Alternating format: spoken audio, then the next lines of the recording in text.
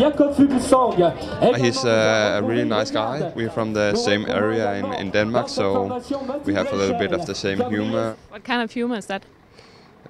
Yeah, I would say the best form of humor, but probably others will say it's pretty, what do you say, dwarf humor. Black humor. I don't know. If they say so, it might be true.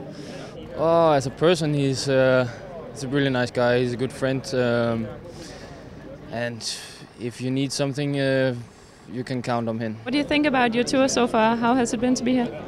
I don't think every night when I go to sleep, oh, I'm at the Tour de France and it's such a big thing. In the end, it's still a bike race like some of the other races, and the hotels are not better than than at the other races. So, like when you're at the hotel, it's not a big deal. It's not something special there. It's more when you're out here before the start and riding the stages where you see all the spectators. That's when it's special. He's a really good rider. He's a good climber, good time trialer. So he's like the born stage racer.